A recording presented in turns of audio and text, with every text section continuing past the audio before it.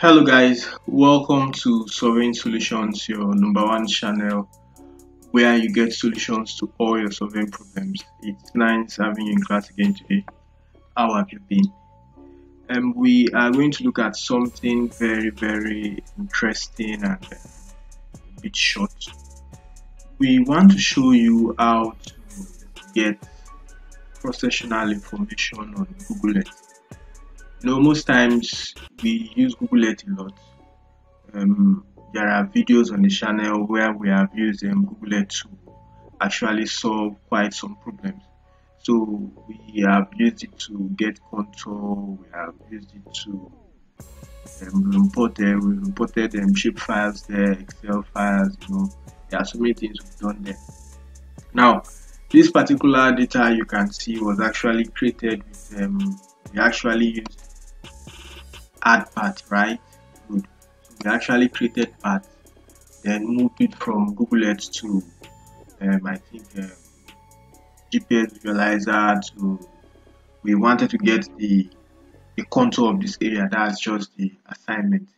Now let's say peradventure you don't want to go that far, you just want to view the elevation data, like how undulating the terrain is, maybe within that your area of study, or maybe your area of concentration, or where your project site is.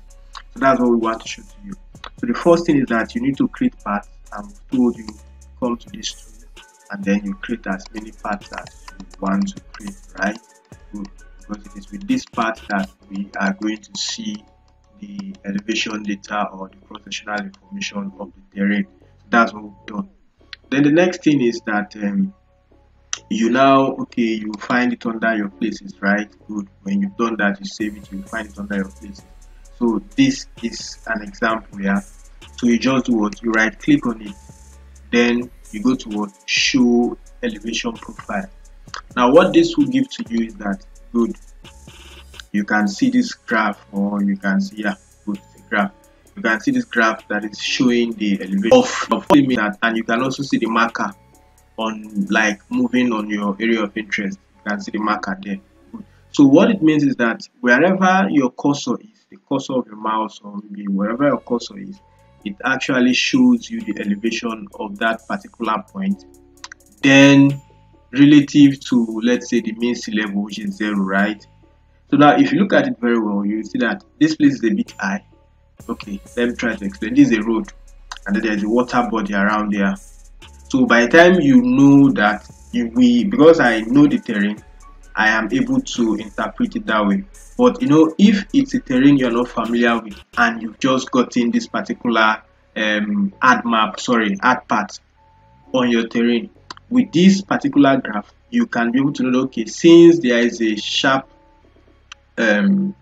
undulation here, and then it's like it's coming to a collection point, then it means there's a collection point here, because this hill here is coming down to this valley. Let's just call it that.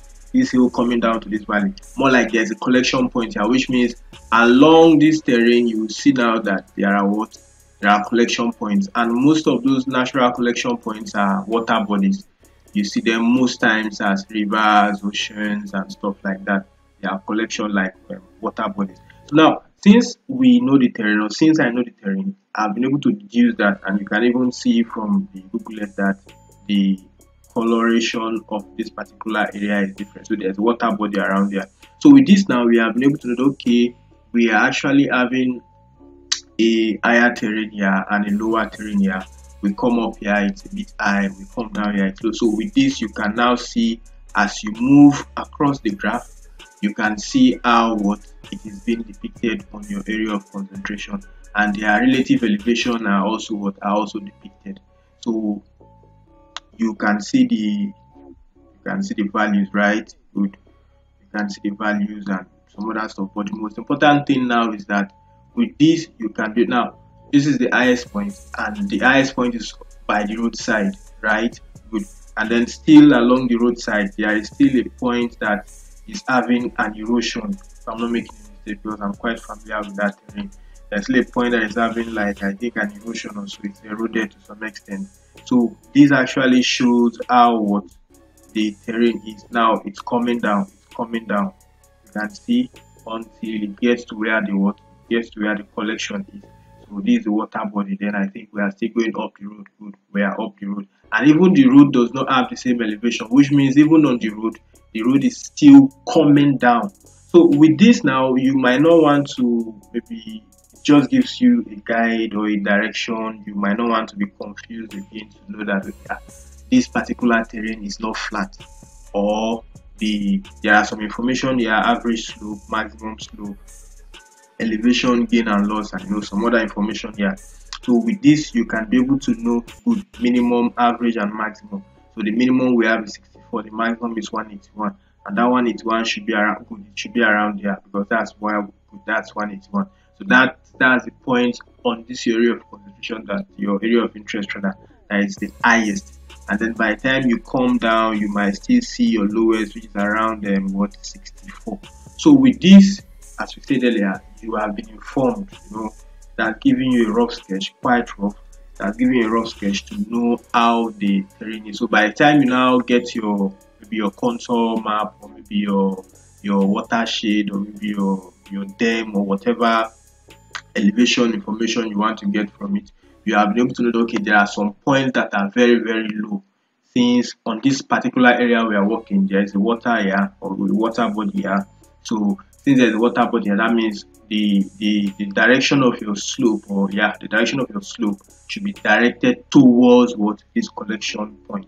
So with this, we've said earlier, yours might not be as rough as this. It will just be a line from this point to this point, another line from this point to this point, using the path. When we mean a line, just where is that path, just come, you pick a point from here to here, you save it, then you still pick another point from here to here again, and you save, right? Good. By the time you save them like that, you can now come and start hover around them.